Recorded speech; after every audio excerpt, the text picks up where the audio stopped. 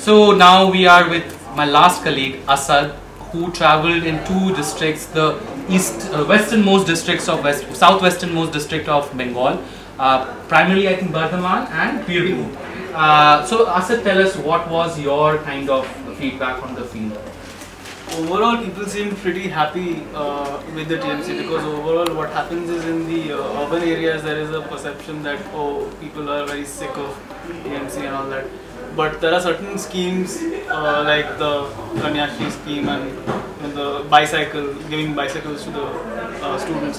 These schemes have really reached the people in these districts, and for them that is what really matters. So when it comes to actually voting, despite the fact that TMC has been embroiled in controversy after controversy since decades, but to them it doesn't really make a difference. At that end mile level, that scheme has reached their home, so they are happy with TMC. However, in a couple of areas there has been a very strong CPM insurgence, and that is, I think, a very interesting development. But interestingly, you also visited the constituency of Mr. Babul Supriyo, who is a cabinet minister. Yes. And that's, I think, the second seat apart from the hills that BJP sort of holds. So what was the feedback? To be honest, Babul Supriyo's presence, as far as I can tell, wasn't felt much. Primarily because the other guy, TMC's Molloy Ghato, he was immensely popular with whoever I spoke to. More presence on the field. Most people were of the opinion that Babul Supriyo doesn't come. He's an MP in any case.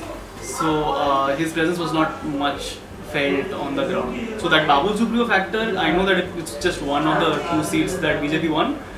But certainly not, I don't think this time around it's going to have much of traction for BJP. At least not in that sense. So it's going to be a very interesting day on 19 to find out how does Mamata Banerjee fare in different parts of the state. It's not certainly going to be a clean sweep. Trinamool Congress is getting a hard fight from Congress and CPM. So let's find out on 19. But meanwhile, I'm going to talk to my colleague in the next video about Assam.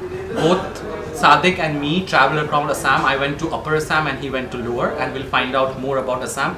Perhaps the most interesting election of 2016. See you.